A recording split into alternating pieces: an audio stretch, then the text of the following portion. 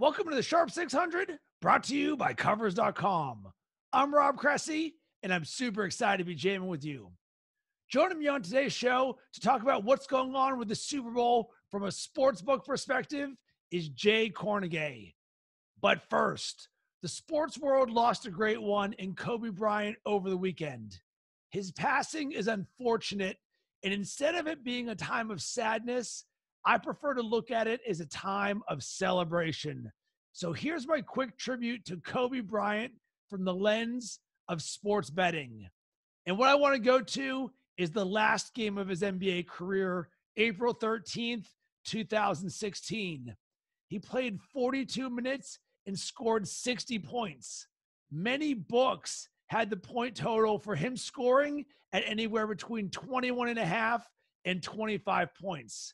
Naturally, there was heavy action on the over, which in true Kobe fashion, he covered easily.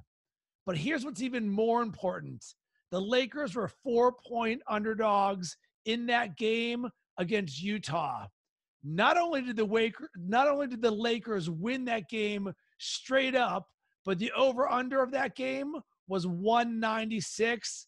The final total, 197. That's right.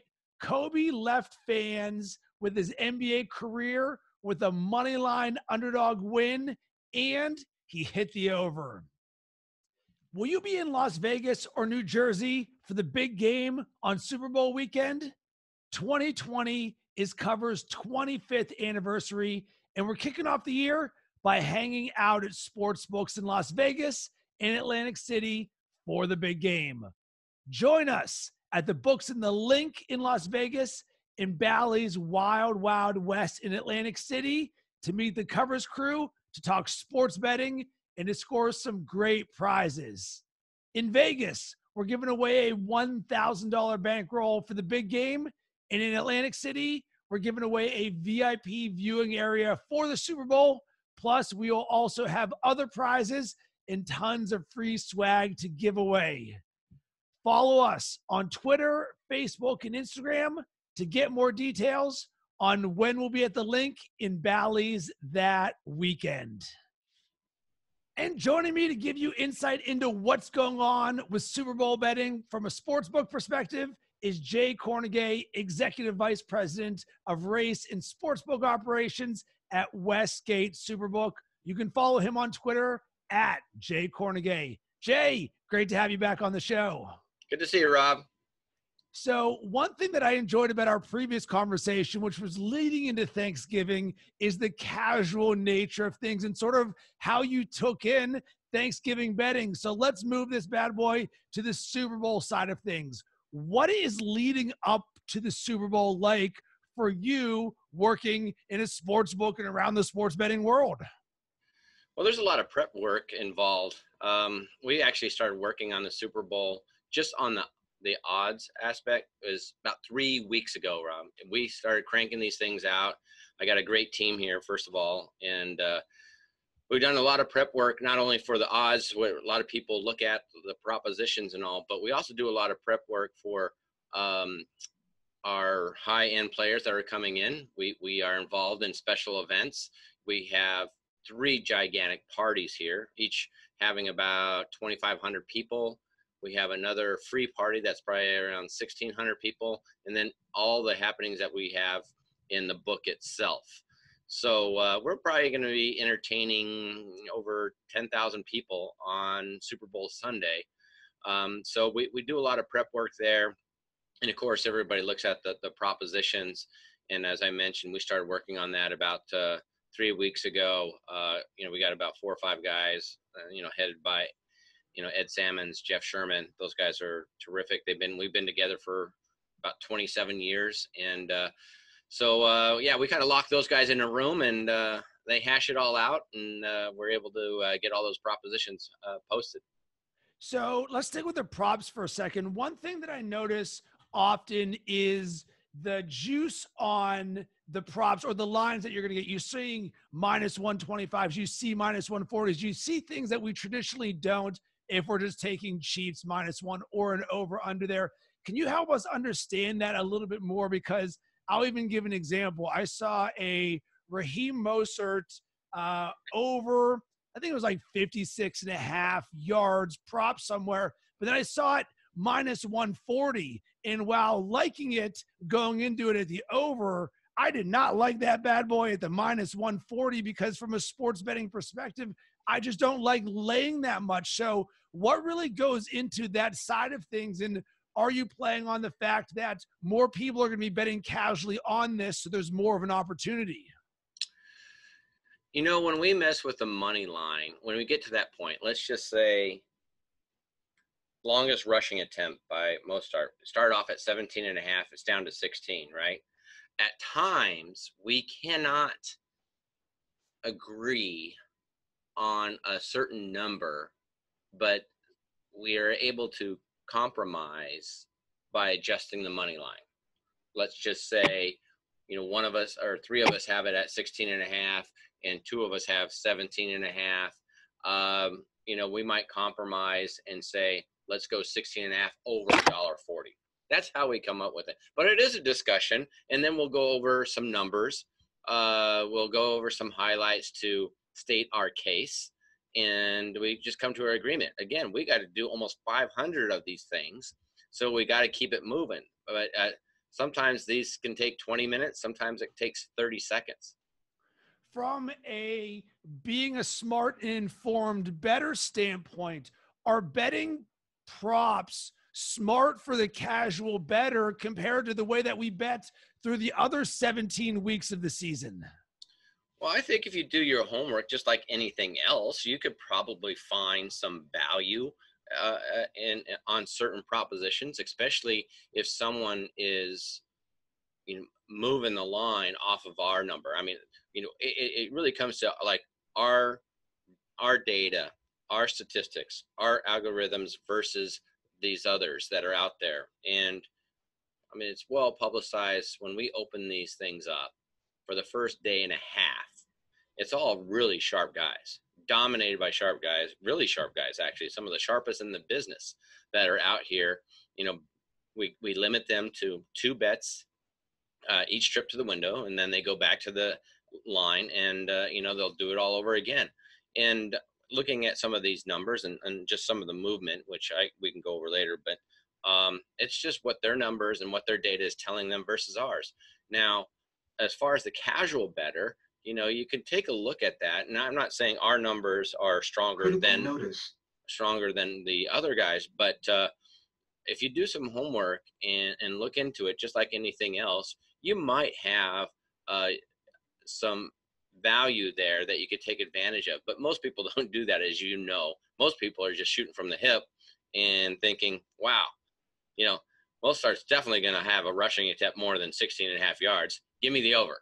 That's how most of these bets go. How much does the number that other books in Vegas lay down for that same action affect what you guys do?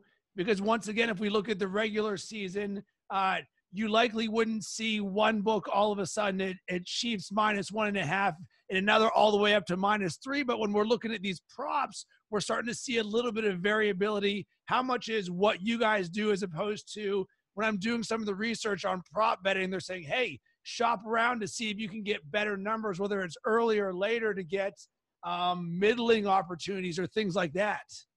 That you bring up a valid point there, because to answer your first part of that question, we don't really look at others. We know they're out there, and we can tell by the way that money is coming in, especially the first night, that let's say Mostert, we put up over under 80 and a half rushing yards. All right. And if somebody has 70, you know, pretty much when it's all said and done, when the smoke clears, we're going to pretty much be very close to the same number at 74 and a half, 75 and a half, something like that.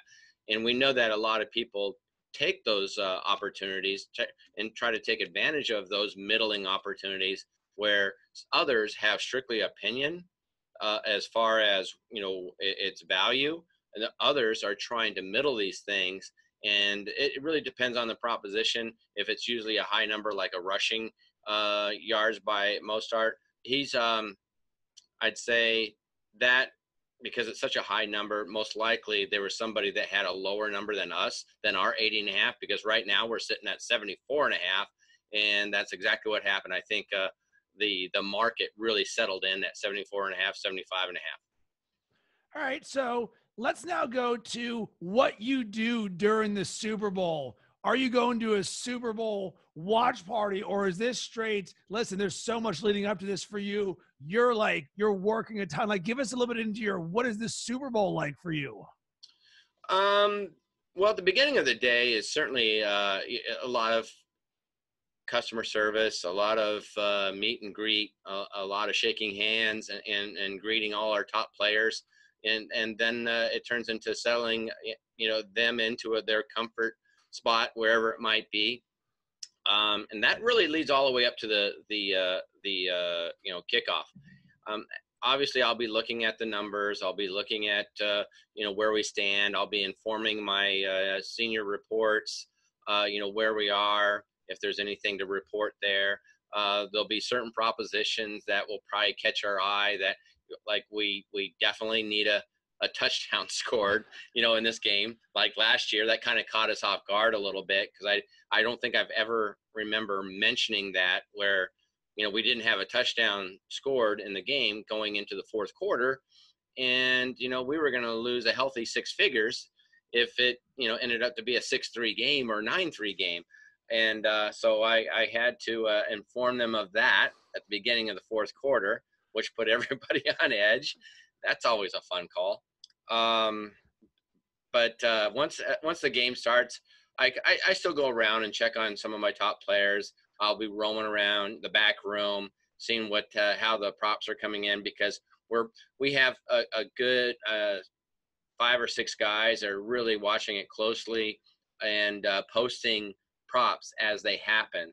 So in the spirit of good customer service, we try to post these things as fast as we can so people can cash them, as it happens, or as soon as the game ends, but as a lot of them have to wait until we get that box score, but there's others that we can post as the game progresses.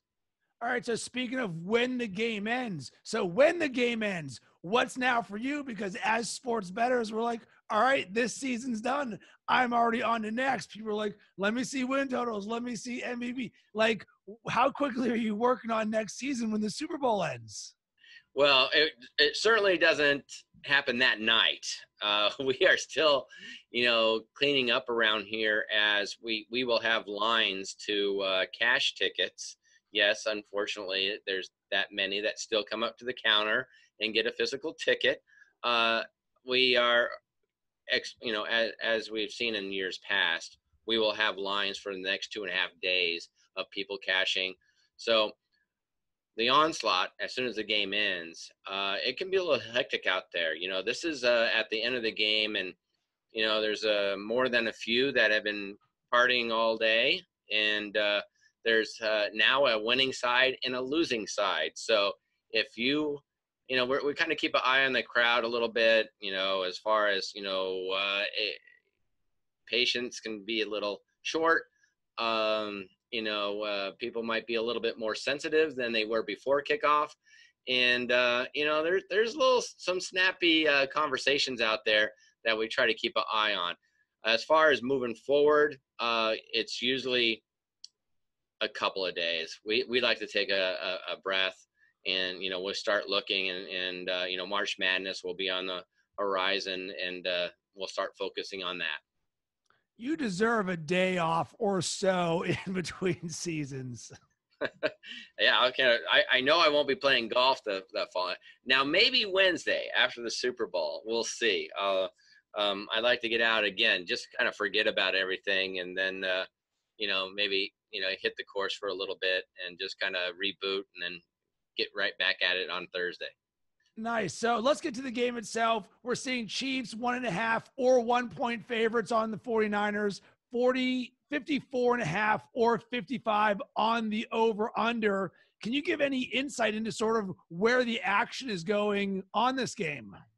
Yeah, as you know, when we opened the line at Pick'em, it was about 80% of the tickets were on Kansas City. Well, that's leveled off now. We're looking at about 66% now on Kansas City ticket-wise, straight bets on the point line.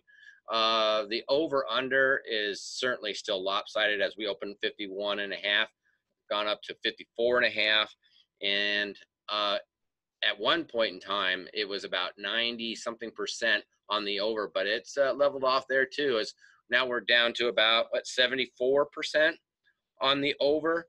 As far as the money line, that's the only thing that's really in favor of San Francisco, as we have about 74% of the tickets on the money line on the 49ers. So a little bit, if you see people betting the 49ers, that's usually on the money line. They're getting that even money.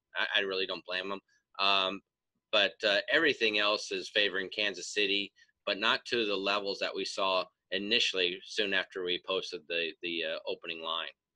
One thing I'm curious about is with this total here at 54.5, and you're hearing, oh, it can't go higher, everyone's going to start taking the under. But what I do know is the majority of the public action is going to come in the last 48 hours until the game time. So why couldn't this go up more? Because I don't know about you, but I don't want to root for the under if I'm putting in a Super Bowl number or putting in an over-under ticket. Yeah, well, typical betting patterns are always on the over and usually the favorite, or they tend to migrate to the better quarterback. And we know who that is, and at least the ones that is getting all the headlines, and we understand that. So the support that the Chiefs are getting, the support and action that we've seen on the over is very typical for Super Bowl betting. I don't really see that changing that much all the way to kickoff. I expect those same betting patterns to continue, but I will say that I know there's some support on San Francisco out there, and even though I think the ticket count and maybe even the money side will favor Kansas City, I expect some bigger plays on San Francisco here, where we might see more pick'em games or pick'em lines in the next couple of days. So would you recommend then, if someone liked San Francisco, to take it now as opposed to wait until a little bit closer? Yeah, I would. I don't like to recommend that just in case I'm wrong, but if you see a 1.5 out there, I would certainly, eyeball that if you're looking to bet San Francisco. I don't think those are going to last much longer. It really depends on how some of these places, book their game and where they stand on futures, that kind of thing. They might want to see, San Francisco money. I know that, up north, up in northern Nevada, they're going to see all San Francisco money. There's no doubt in my mind that those guys up there are going to be cheering for the Chiefs, where it might be totally different down here in southern Nevada. So last thing for you, let's talk about the live betting side of things. How big will that be for the Super Bowl? And is this something that continually grows year after year for you? Yeah, I'm glad you brought that up, because we certainly are encouraging everybody to sign up for mobile accounts, and especially if you're going to plan on wagering during the game. And no matter where you are, you don't have to be a resident of that state to open up an account, whether it's here in New Jersey or somewhere else. You just remember that those mobile accounts are only accessible, and you're able to use those while you're in that particular state. So go ahead and sign up early. You'll be able to utilize in-game wagering, which is a lot of fun, but I expect it to be bigger than ever. It obviously is growing each and every day for us. And for the Super Bowl, I expect it to be hot and heavy. I'm hoping for a good game. If the game tends to get boring or lopsided, it will take away from those numbers. But I think we're all anticipating a solid, closely contested game. Yeah, for me, I think I found more interest in waiting to put action on this game, because -1, 1.5, pick 'em, whatever. But now, first team to score. Now I've got a little bit more to go with. Maybe I can scalp some value just by watching it a little bit more, knowing that right now there's just not a lot for me to go on. Yeah, that works, especially if your team, let's say you like San Francisco going into the game and San Francisco scores first, 7-0. Then your value is pretty much out the window on that side. But it certainly works, and you might have, a better opportunity if all of a sudden you're down by 7, okay, and then you're getting, 3 points or maybe 3.5, depends on how they look. But I can understand that. But I'm not patient like that, Rob.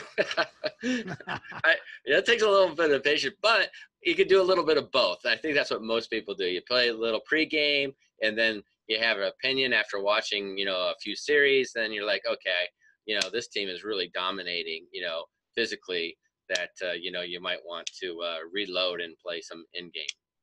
Jay, I really enjoyed jamming with you. Where can everybody connect with you? They can direct message me at Jay Kornegay. That's probably the easiest way for those that want to email me. Should I give my email address out here?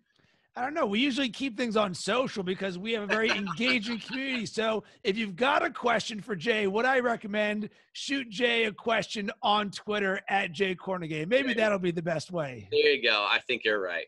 Not that you don't have anything going on in the next week or two. Yeah, no, I welcome those, and I really do try to get to them as fast as I can, and try to answer, all of them, and try to explain what we got going on here. There's a lot of people that have opinions. I really don't like to give out picks or anything like that. I'm still on this side of the counter, and there's a reason for that. But as far as questions on the industry or any type of special event that we might be having here or anything else, I'll get to it as soon as I can.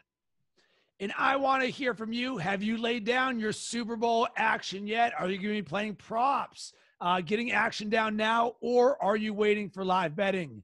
You can hit me up on Twitter at Rob Cressy, and make sure you use hashtag Sharp600 and be part of our community. And also make sure to tag at Covers. And one thing that really helps us out is we love getting your feedback. When you subscribe, rate, and review on iTunes, it means the world to us because it helps others find this podcast. And remember, if you want to be a sharp, don't be a square with your bankroll. Be disciplined with your money management.